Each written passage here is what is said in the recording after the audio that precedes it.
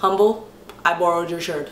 Hey, what up everyone, it's your girl, Superwoman. And before I start this video, let me just tell you that I love people. I love making friends, I love meeting new faces, I love being social, etc, etc. But there are some instances in which I don't like to talk to people. And in my brain, these situations are like common sense, but apparently common sense ain't so common these days. In fact, common sense is like a rare species. It's like a teenage girl who doesn't twerk. It's almost extinct. Make way for Twerkosaurus.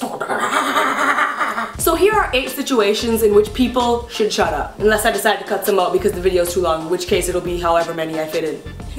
Number 1. Is me wearing headphones the international sign for please interrupt my favorite song and talk to me? Like I actually don't get it. Like you see me wearing headphones, you know I can't hear you, but you choose to start a conversation. As far as I'm concerned, wearing headphones is like wearing a do not disturb sign. You ain't respecting the sign, dog. And you can't even play like you don't see my headphones because these days headphones be looking like earmuffs. I'm here chilling in my Beats by Dre just like, who that, did you watch it? Who that, did you watch? And while I'm doing that, you's all like,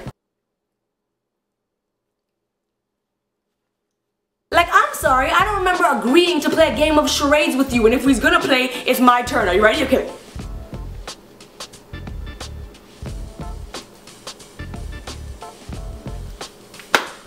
Oh, and the best is, when you take your headphones out, reply, clearly express that you're annoyed, put them back in, and then the person talks again. Is this just me?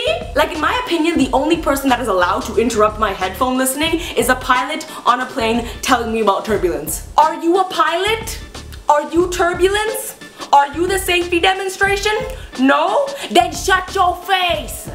Cha, don't make me give you Beats by Lil.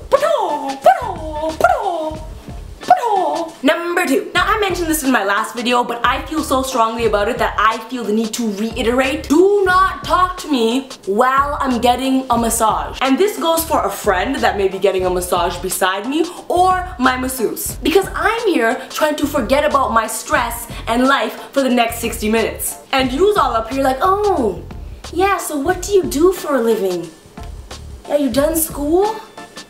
Yeah, how was your day? Like, dog, I spent $40,000 on a psychology degree, I make YouTube videos for a living, and I got my period today at a white party. Please ask me more questions. No, please continue. Just take a bottle of stress and just rub it into my shoulders. In fact, take this muscle and take this muscle and just tie them together like some shoelaces because I need more knots. In fact, let's talk about the recession. Let's talk about credit card fraud. Let's talk about the fact that my credit card bill has more digits than my cell phone number. Or you could shut up and I could proceed to pretend like I'm on a beach and you're Trey Songz and I'm just over here like, say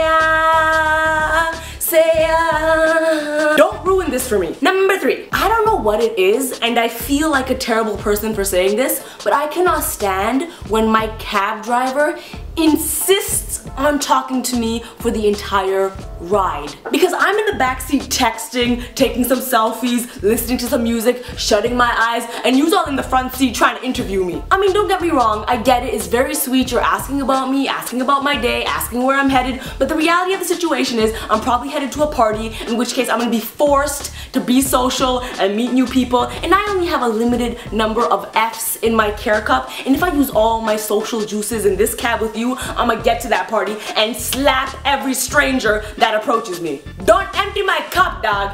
So it's for the greater good if you don't talk to me, and I promise I'll give you a good tip if you just shut up. Number 4. Yo, you know when the perfect time to talk to me is? When you have 7 drills in my mouth while filling my cavities. It boggles my mind that dentists have such impressive degrees but totally lack social skills in this situation. Like you are literally sucking the saliva out of my mouth. You are drilling my gums, okay? My lips are all shriveled up like some prunes and I can see the blood in the little tubey thing leaving my mouth. I'm sitting up in here looking like a damn construction site and you's up in here like, so Lily, what grade are you in now? How's school going? You still doing that YouTube thing? And I'm just lying there like, like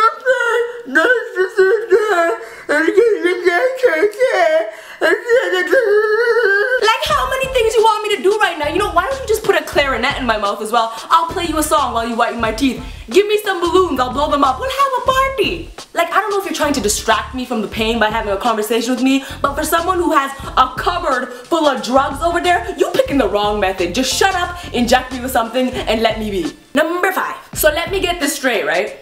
I'm gonna sit here for 10 hours, eat crappy food, share a washroom with 200 people, and you want me to be social on this plane?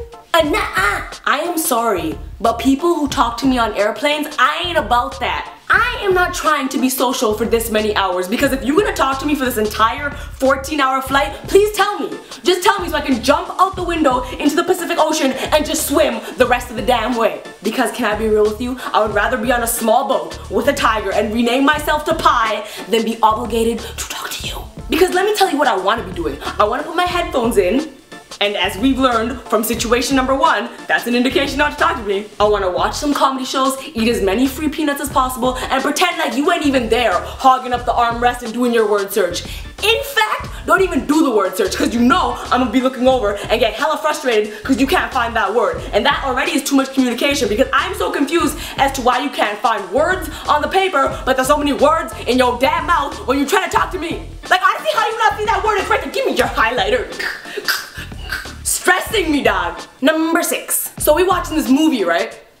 We watching this movie. You already know where I'm going. We's watching this movie, and my annoying friend feels the need to discuss everything happening in the movie. And let me just make one thing very clear, okay? I am not the director. I'm not in the movie, and if you're confused about something happening on the screen, I'm watching the same screen, and I ain't got no damn script. Wait, is this the same guy in the beginning? Oh my god, that totally happened to me once. Let me tell you all about it. Wait, how come she didn't do that instead? Okay, I don't get it. Why don't they just take turns in the ocean so they don't both die? Like, my bad, you're holding the popcorn. Let me just reflect on the time I was on the movie set, and also on the Titanic. In fact, no, let me step into the movie, okay, and address all your mother effing concerns. Like, bro, this is not a choose your own adventure. Just accept what is happening. Cause bro, I'ma smack you. And you are gonna lose your popcorn sharing privileges with me. And you know my popcorn be layered with butter and tasting delicious. Number 7. So do you ever have like a crap load of work to do, and so you invite over some people to have like a work session, but you actually need to get a lot of work done, but your one friend keeps talking every 2 seconds? Because I'm very clearly studying and taking notes. I'm trying to pass tomorrow's test. So unless you Pythagorean and you made the theorem, zip it. Like, dude, why are you trying to kill me? You know my parents are Indian. I ain't trying to get no A- and get grounded. Boy, so don't make me whoop you in your hypotenuse. Number 8. Now this one applies to everyone who has reached puberty. It should. And if it doesn't, go to your room. But everyone who's reached puberty and has ever been in that situation where you're so attracted to someone, you know what I mean? The chemistry is there, you're both standing there, you want to come closer together, you want to kiss, you want this to be a sexy, romantic setting until the person decides this is the perfect time to discuss emotions and feelings. On behalf of me and my genitalia, shut the F up. Because I want this to be like a Rihanna song, just like, where have you been all my life? And you are turning it into a One Direction song, just like, the story of my life. I do not care. Out of all the things your lips should be doing, talking is not one of them. Call me insensitive, but feelings are for greeting cards, not for makeout sessions. If discussions happen during makeout sessions, half of you wouldn't be born. Ba-doom. And I hope you enjoyed that video. If you can relate to any of the 8 situations, click the links in the description to share it on Facebook and on Twitter. Don't forget to give it a big thumbs up, and check out my last video right there called Awkward Massage, where things get really awkward. You can check out my daily vlogs right there on my second channel. Make sure you subscribe there because I make new videos every single day over there. And on the far end over there is the newest episode of The Tube's Hottest, where you can check out the blindfolded makeup challenge. Cheeser alert, I win. Make sure you also click subscribe because I make new videos every Monday and Thursday. One love, Superwoman. That is a wrap, and